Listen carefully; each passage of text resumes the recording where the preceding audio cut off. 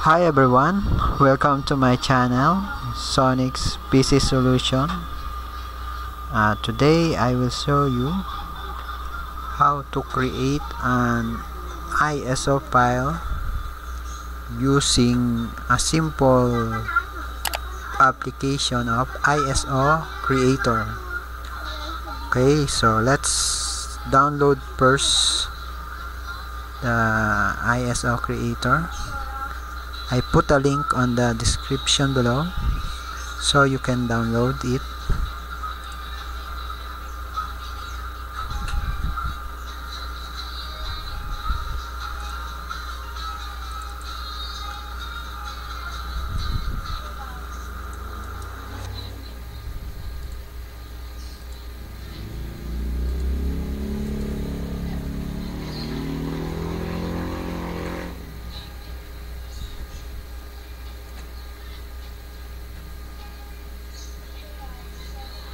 Okay, and then extract the file.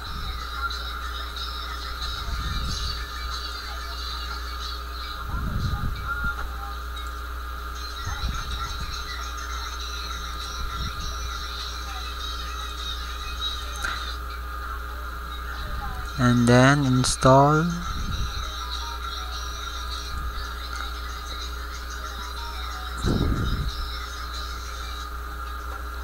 I'm already installed it, so install nyo na lang siya guys, pero sa akin ay naka-install na siya. Okay, so i-cancel ko na siya.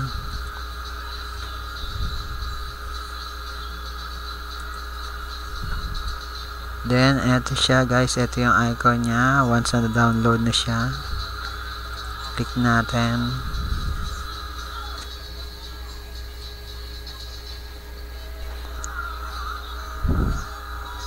And then dito sa folder path, click nyo lang yung folder ng gagawin yung ISO. So sa akin ito ay dito sa may desktop. Ito na yung sample na gagawin kong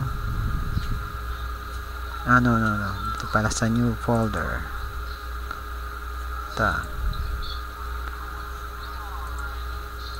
Ito guys yung gagawin kong ISO.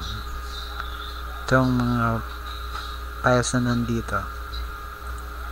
Okay, so sa folder path, browse nyo lang yung sa desktop, yung mga files na nasa new folder.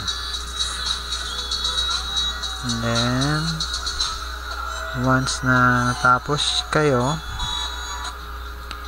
and then browse pala dito sa may file path, dito papasok yung finish na ISO nyo. So click nyo lang siya, and then sa akin ay sa desktop, dito ko lalagay sa folder ng sample ISO. Eto guys, so dito siya papasok mamaya. Okay, save. Pin natin ay sample ISO. Okay, save. Okay, start.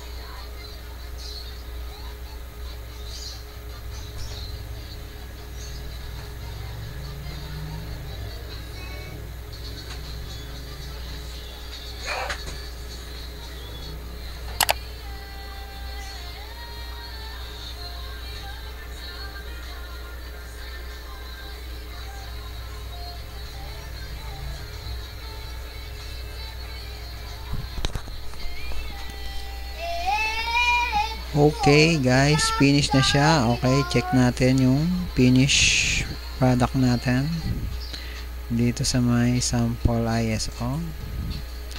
Guys, ito tapos na siya. Sample ISO.iso. Check natin. Okay, ka-ISO file na siya.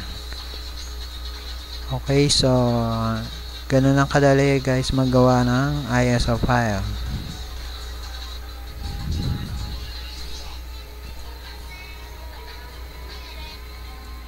Okay, so if you find my channel useful to you, please like and share and consider to subscribe my channel.